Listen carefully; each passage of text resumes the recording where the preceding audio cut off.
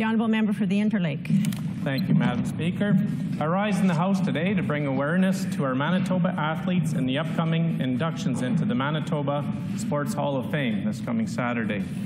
Kelly Scott, formerly Mackenzie, skipped a foursome that included Joanne Treger, formerly Fillion, at third, Carleen Strand, formerly Muth, at second, and Sasha Carter, formerly Bergner, at lead, and with some of the team joining us here today. In 1994 final of the Manitoba Junior Championships, they would lose the eventual national champion to Jennifer Jones. True to Manitoba spirit, they did not let that get them down. In 1995, Mackenzie's Team Manitoba played Jones, which was Team Canada, in the semifinal and posted a 9-4 victory before defeating Ontario in the final game. Mackenzie was named All-Star Skip and earned the event's Sportsmanship Award.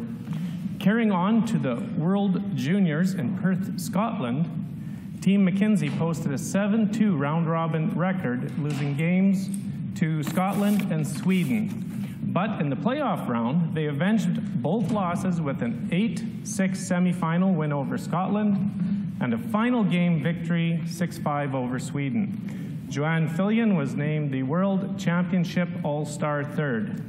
So I'm sure everybody knows how it is in small towns, and when people ask me who my father-in-law is, I mention Buddy Bergner, and they say, "Oh, you're married to the curler," which to my response is, "Yes, but not the famous one."